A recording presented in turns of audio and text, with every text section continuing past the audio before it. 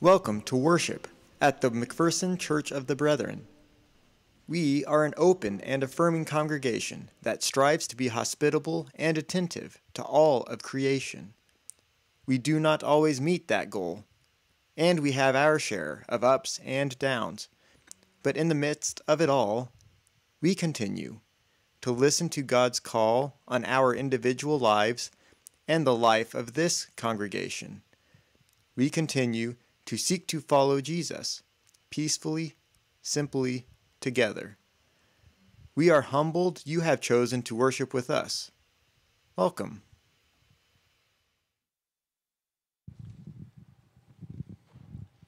Good morning. How are we this beautiful morning? Wonderful night of rain. It was refreshing, and for a moment we had a break in the oppressive heat, and so God is good. Welcome to this special Sunday worship, the day that we honor third graders. We have a commissioning service for a young adult heading into Brethren Volunteer Service. It's a day to honor new beginnings, new journeys, new adventures. So if you're joining us on Channel 13, welcome. If you're joining us online, welcome to you as well. What other announcements, invitations, guests, joys, and concerns do we have to share?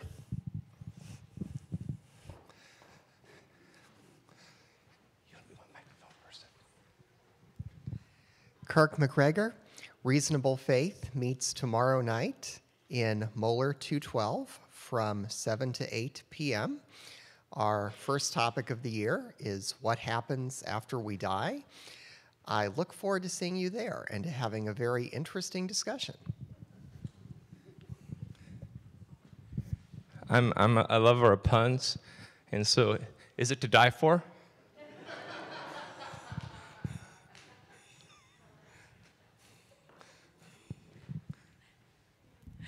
Good morning, Becky Snell. Talking for choir. Choir's gonna happen again. I'm so excited. We got together as music groups and we've made a schedule. So I have dates for rehearsals and when we're singing, and you're gonna be so excited to have that. I'll be sending that out digitally, but also for those who've never sung before, and maybe this is something you'd like to do, please come and join us. We generally rehearse Wednesday nights at 7 o'clock in here. I will make more announcements, but I'm getting ready. Music's being picked. So That's exciting. Other announcements, joys, or concerns? I want to update Kendra's dad. I know you got an email saying that he was being discharged and released from the hospital. That's what we thought as well. They went and did a final blood pressure check, and it spiked again, and so they're not sure what's going on, and he's still in the hospital. Kendra's with him now. We just don't know what's going on. So continue to pray. We appreciate it. Thank you.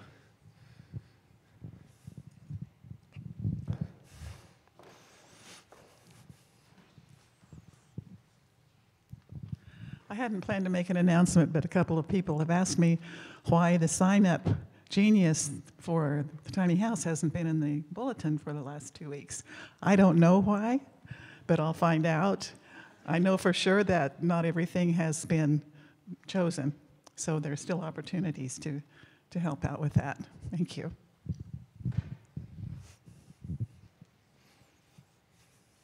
Jerry, I'd like to make an announcement from the balcony. I don't have a microphone and I don't have a camera on me. Shane Kirshner from last week.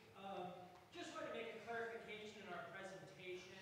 Currently, the water from McPherson is pulled from about 11 or so pumps in and around McPherson. The one I referenced south of McPherson is the future pump that's being constructed at this time. So clarification for that. Did everybody hear that okay? All right, because I'm not sure I could capture or paraphrase it as well as Shane put it. Any others? Then let us silence our hearts and our minds and draw deeper into worship.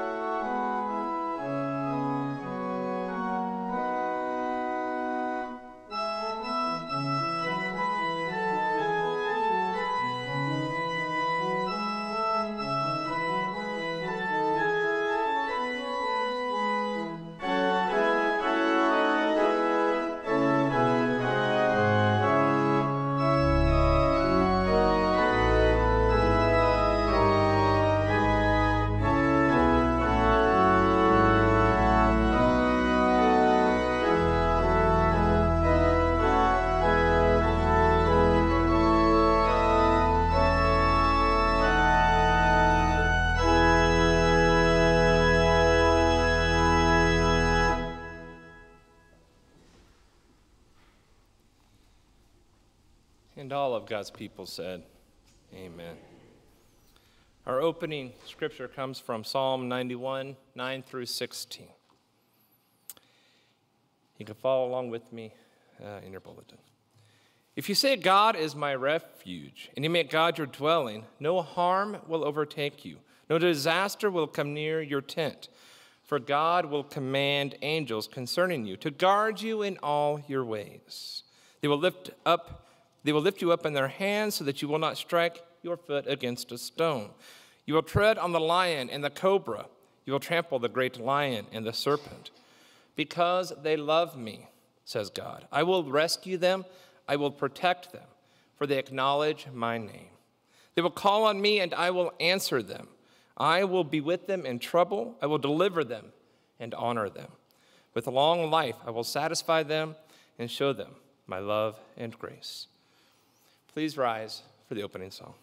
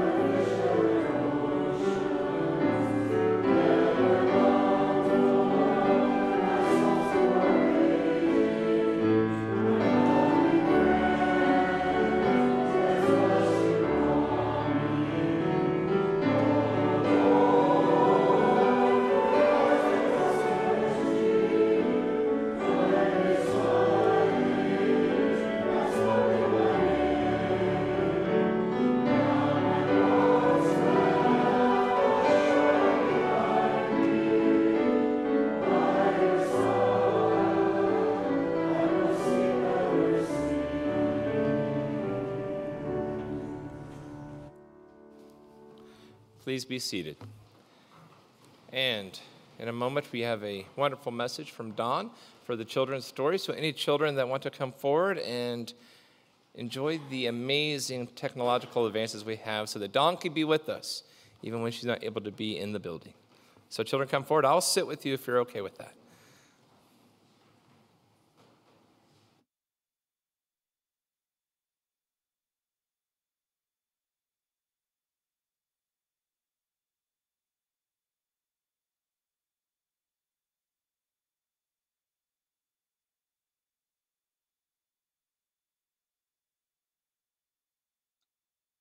Good morning, everyone.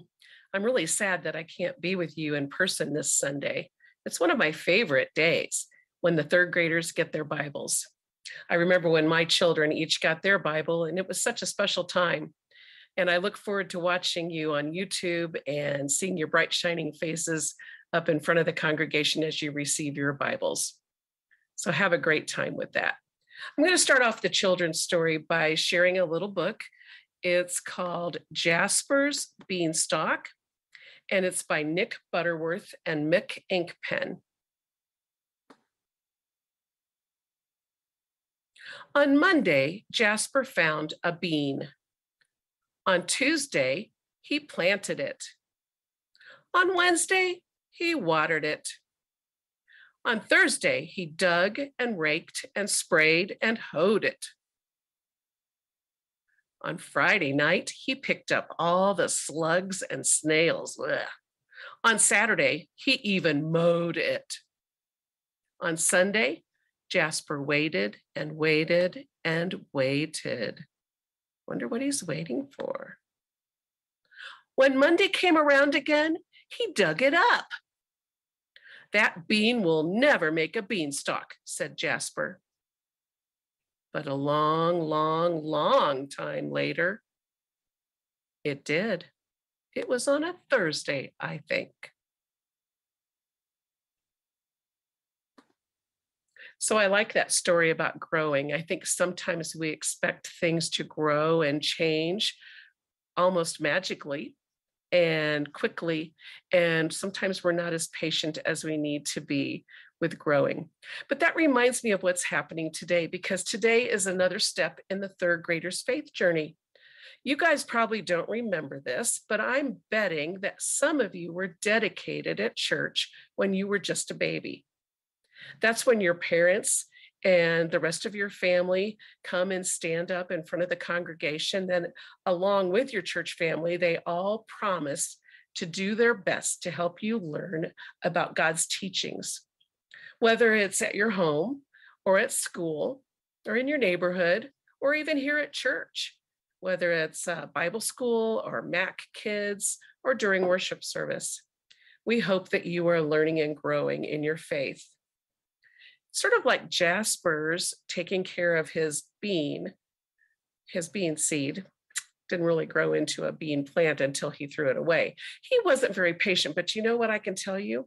The people in this congregation, we're pretty patient, and we are excited to see how each of you grows and changes over the years. Eventually, we hope that you will choose to be baptized and continue to share God's love with the world, just like Caleb Samlin is choosing by joining BVS. One of the scriptures today talks about Jeremiah, and this is when God called Jeremiah to be a prophet, and God wanted Jeremiah to go and share God's word with all the nations. Do you know what Jeremiah said? Jeremiah said, no, I'm way too young to do that. And God said, yeah, I don't want to hear that. I will tell you what to say. I will put the words in your mouth and I will be with you. You do not need to be afraid. So it reminds me that I guess no matter what our age, we need to keep growing in our faith, keep learning. And you can especially do that now that you have your very own Bible, third graders. And just remember that you are never too young to share God's word and good news with the world. So I hope you have a great week, everybody. See you later.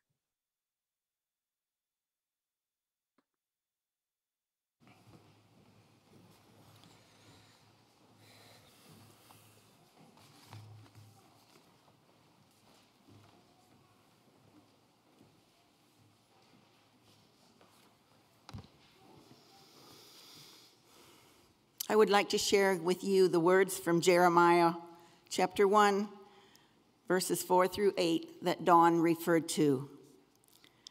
The word of God came to me, Jeremiah, saying, "Before I formed you in the womb, I knew you.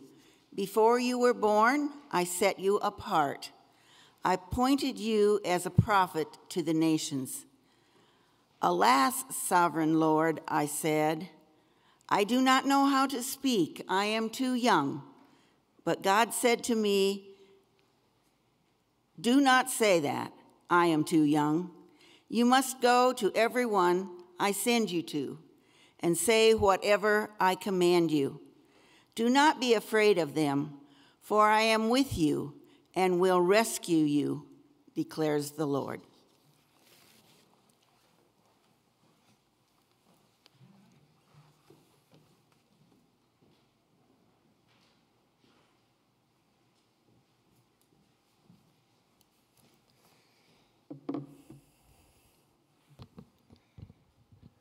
So today is a special day. In response to hearing the call upon his being, Caleb Samlin said yes to joining Brethren Volunteer Service. And as he continues this mysterious path ahead, we will have a chance to commission and to bless him. Dear family, I charge us, I implore us to offer our blessing and our support and prayers to Caleb as he has a new and exciting chapter in his faith journey. Brothers and sisters, God's call comes to each of us in different ways. And when we said yes to following Jesus, we welcomed and invited the Holy Spirit to guide us, to direct us wherever the Spirit calls and whatever ministries God leads us to. Today, we begin our commission and blessing upon Caleb, who has said yes to a year of Brethren Volunteer Service. Within our community, a community so rich in history of serving in Brethren Volunteer Service, BVS, and supporting those who do so, it is fitting and right that we honor his call. Caleb, will you please come forward?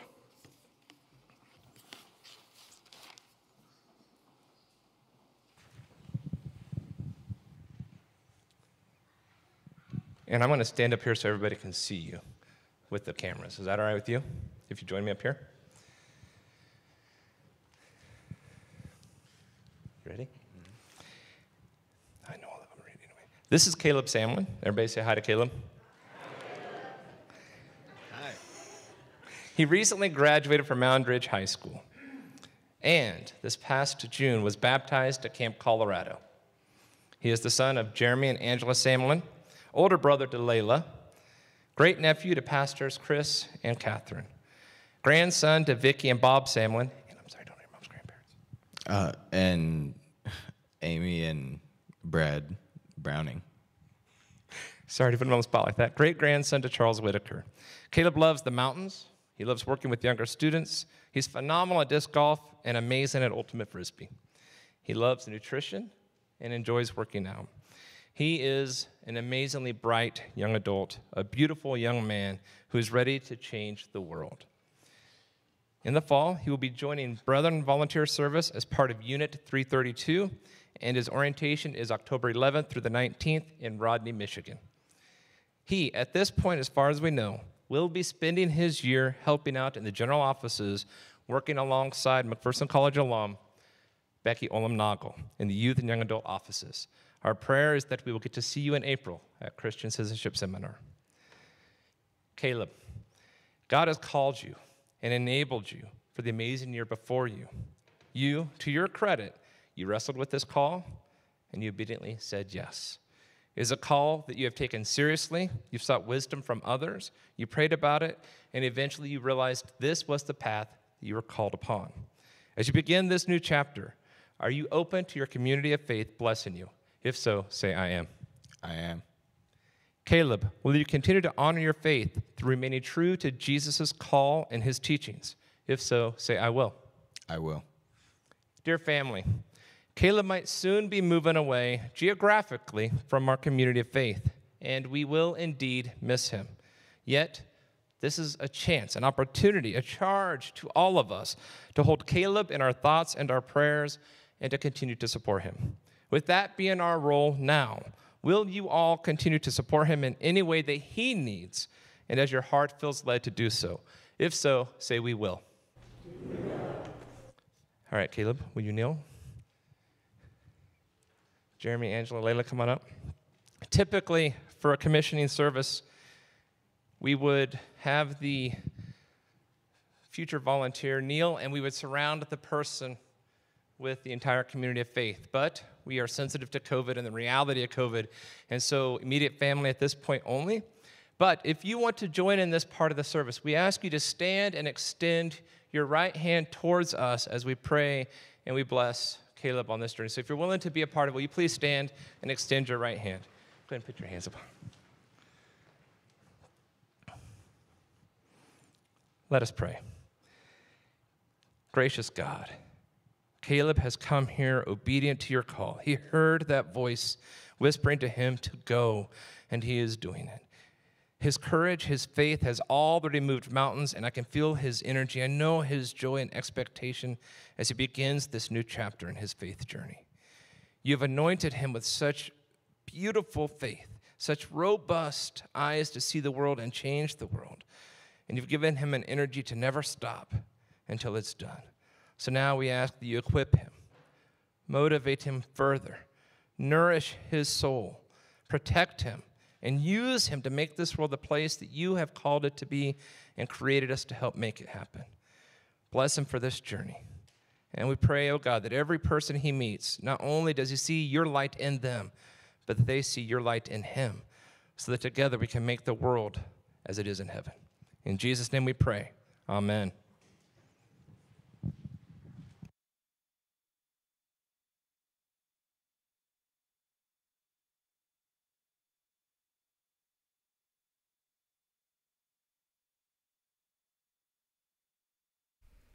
Thank you for your continued financial donations.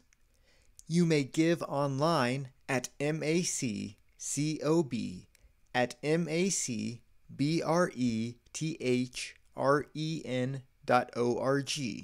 That's maccobb@macbrethren.org. If you are worshiping with us in person, you may place your gift in the offering box at the back of the sanctuary. Just slip it through the slot in the top of the box. Or you may mail your gift to the church office at 200 North Carey Street, McPherson, Kansas 67460. Or hand deliver your check to the church office. Just push it through the mail slot at the education building. If you join our worship from afar, please donate to local needs in your area. Thank you for sharing.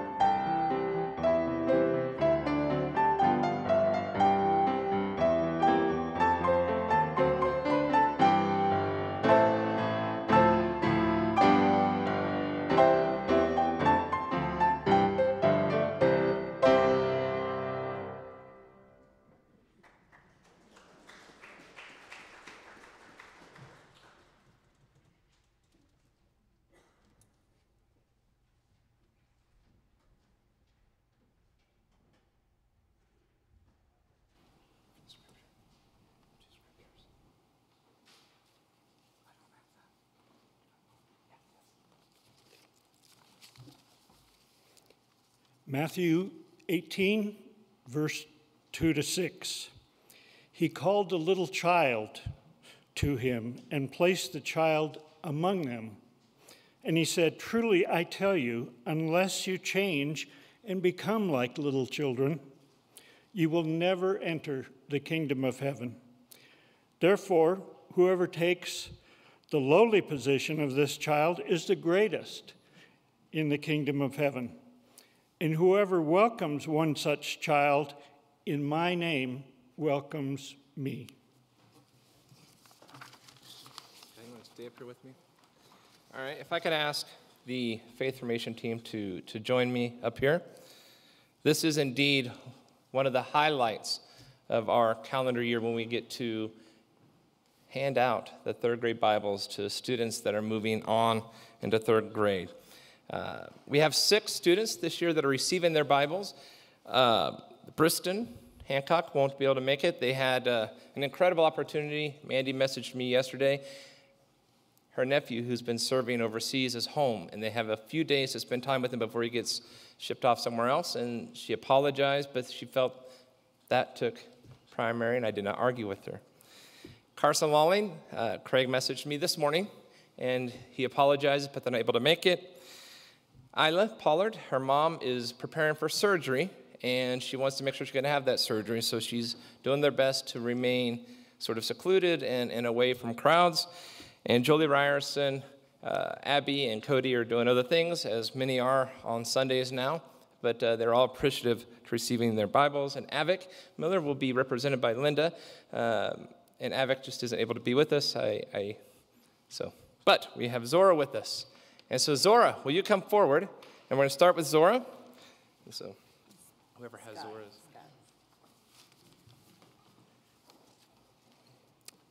Zora Charlotte Griffith, come on up,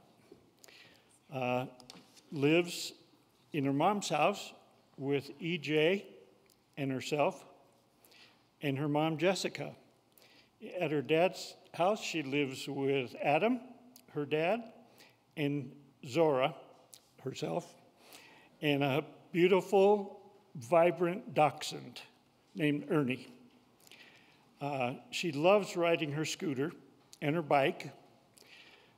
She loves playing Minecraft, playing with fidgets. I'm going to have to refer to some of my grandkids for what that means, and reading graphic novels. She will be going to Lincoln Elementary, and her favorite subject is math. Her mom tells a couple great stories about her. She leaves notes around the house for her mom saying things like, "Mom, I love you." And her mom says she's very proud of Zora for trying out a new hairstyle.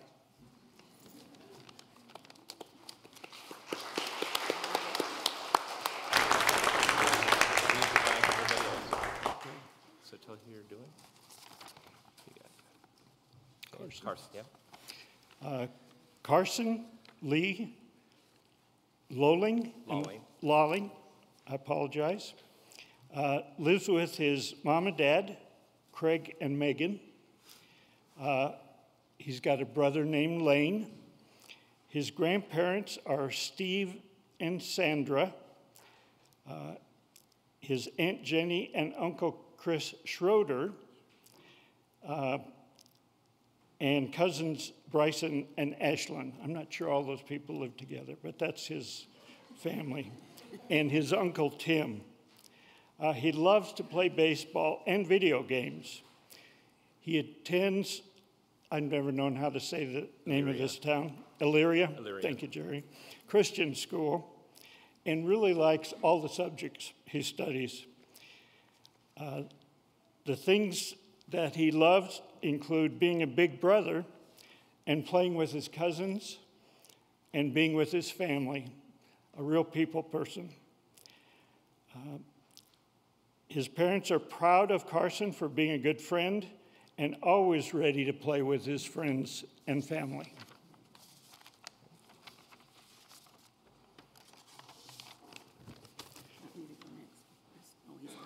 I got one more. Aila It's Isla, Pollard, Isla, and Susan. I'm sorry, Pollard. Her mom and dad are Nathan and Jen. She lives also with Enid the, I believe it's cat, although it says car here. I think it's Enid the cat. Minor typo. She loves Lego, LOL, and OMG dolls, another reference I'm going to have to look up. Anything crafty, and Minecraft. Isla will be going to Washington Elementary, and her favorite subject is science. Isla is very adaptive. This is from her mom, I believe, mom or her dad, and has taken on so much as a kid living through a pandemic. At the end of her first grade year, she had the assignment to create an invention that could help people out. All by herself, she came up with the Hugginator, a protective costume that fully covers you so you can hug your friends during COVID. She thought anyone in the world could use that. She once told her mom that her superpower is helping other people be happy. Some of the examples she gave were pulling all the various guests onto the dance floor at her auntie's wedding, going to see her great-grandmother at the Cedars, and while she was there, making sure she talked to all the adults and saying hello to them. Got through that one without crying. Thank you, Scott.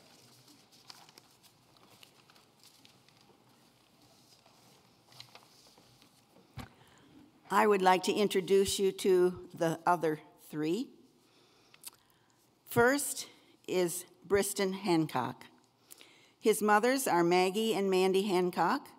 His sisters, Cheyenne, Maddie, and Jordan, and his brother, Kennison. Briston loves football and is proving himself to be a great player with a great future. He just works so hard. He attends Lincoln Elementary, where PE is his favorite subject. A story that was shared by his mothers, Briston has proved to work as hard as anyone can, and he just loves to be around people. He greets everyone with a hug and a sense of deep love. We are so proud of him. And recently, Maggie and Mandy were able to finalize the adoption of Briston, and he is officially a Hancock.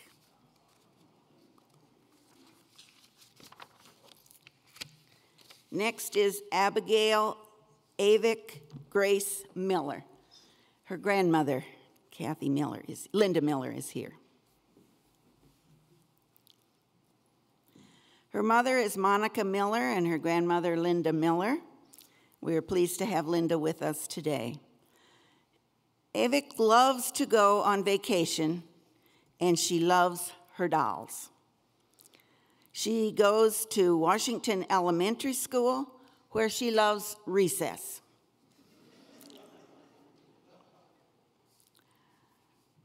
She loves animals and really enjoys going to the zoo. On one of her trips to the zoo, she got a chance to feed an elephant. That was an awesome experience for her and for us, her family, to witness. And finally, the family is very proud of Avick because she is kind to others and loves to read to younger children. Thank you, Linda.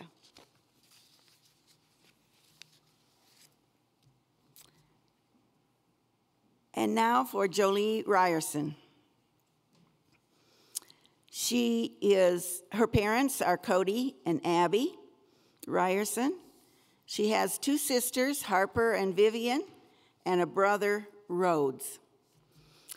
Part of that family is also 8 different pets. horses, dogs, cats, fish, lizards. Jolie loves basketball, soccer, tennis, softball, volleyball. She loves animals, and she loves art and family and friends. She goes to Mound Ridge Elementary, where math is her favorite subject. A story about Jolie is she has a kind spirit and always knows when someone needs a special word of encouragement. She loves sports and always gives her best effort and does everything with no fear and all heart. Her family says that Jolene makes them proud with her gentle and loving way that she treats animals. She is already planning her veterinary clinic when she gets older. Her entrepreneurial spirit also makes the family proud.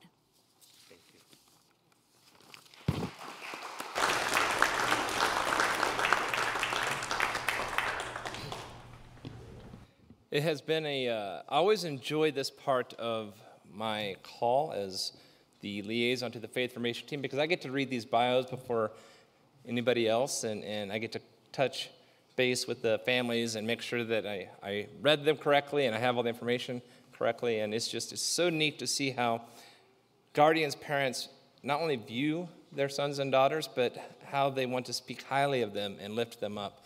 And you hear all these really wonderful stories. It's just a gift. And so the message today is not, this is the message. The third graders, Caleb, that's the message.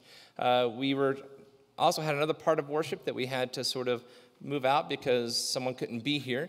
And it was also about adopting and welcoming new members into the community. As we start the new school year, Mound Ridge is about a week away, I think? So they're still enjoying summer vacation. McPherson, we've been in it for a week and a half, and you can see it by the tired eyes of our two ninth graders back there. Entering high school has been joyful, but also exhausting. It's a new beginning in so many ways. McPherson College is busting with energy. I had a chance to be on Central College campus. They're just full of excitement. All of this in the midst as we try to leave the pandemic behind and move into a new beginning, there's so much hope and promise that is sitting and waiting and inviting us into a new way of being. I want to challenge us as a community of faith because there are some new things and new beginnings happening here at the church. Mactown Kids is now Mac Kids. Don Hoffman is going to be the director of Mac Kids. Carolyn Schrock will be help guiding and administer that. And so we're setting things in place for an incredible year, a new beginning for Mac Kids. That will be from, I'm going to get the 6 to 7:15, starting September 7th.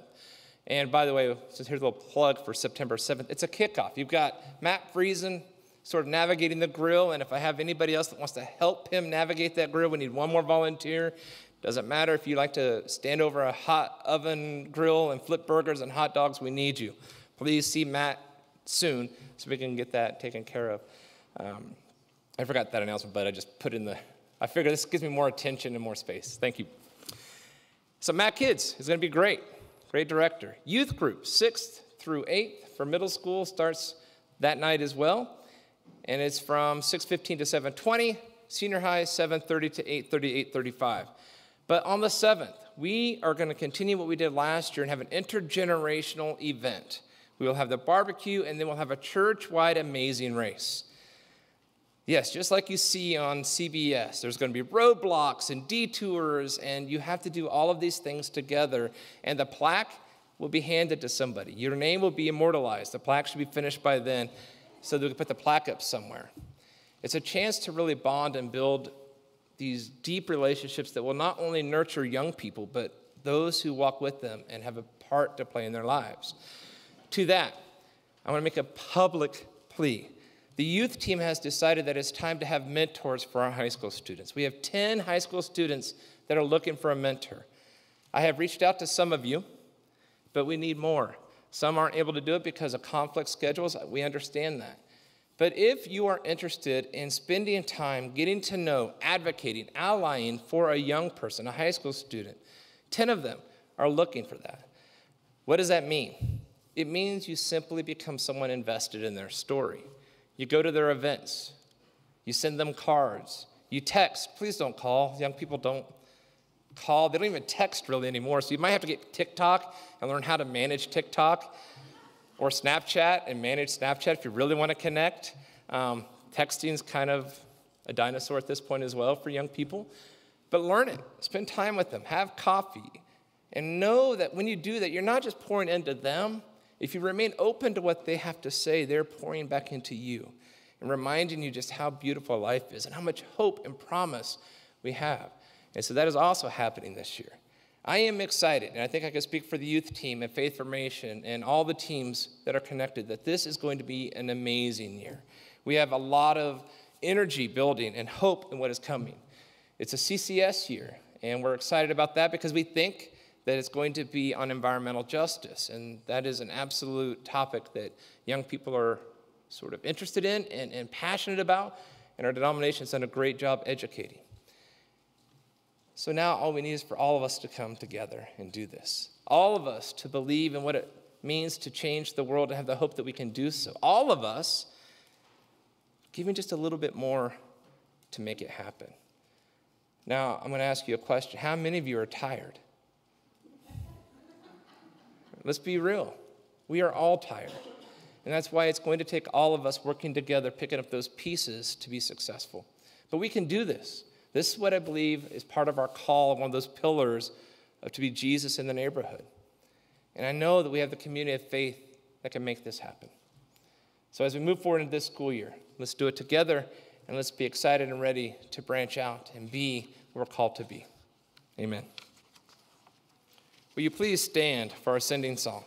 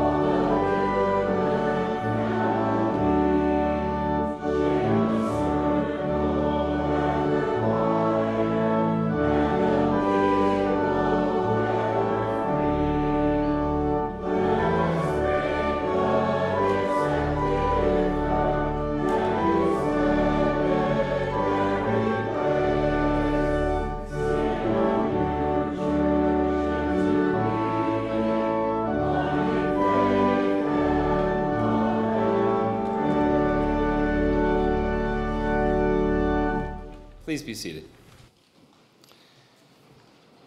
After junior high camp, Camp Colorado, on the last day as we're trying to figure out how to get people home, Lucy Bowman and Clara Stover pulled me aside, and they said, we have this idea. Why can't we have camp throughout the entire year? Because we're tired of only seeing one another this 1 week, once a year, and we miss all these chances to see how we're doing throughout the year. That idea has sparked something that's going to happen. We are partnering with First Church in Wichita and Lorraine Mennonite so that we could have once-a-month activities with these two churches. And we're inviting other churches to join us to make it once a month. We will have activities, but then here's the other piece. Next Sunday, Lord willing, we might have Lorraine high school students and First Church high school students joining us for worship here so that we can have lunch after and begin this journey. And the first Sunday in October, Lorraine and First Church are welcoming us as we take high school students down there to worship with them. Alan Stuckey has already got stuff in order and ready for that. We are beginning something new here, and we think it could be healthy and vibrant and life-giving. And the idea came from young people. It came from people with a passion to make the world a better place. This generation of young people is so rich and wise and ready to go. We have a lot to learn from them if we allow them to lead and to teach us. We learned in seminary and elsewhere that the children are not the future of the church. The youth are not the future of the church. They are the church. They are the church.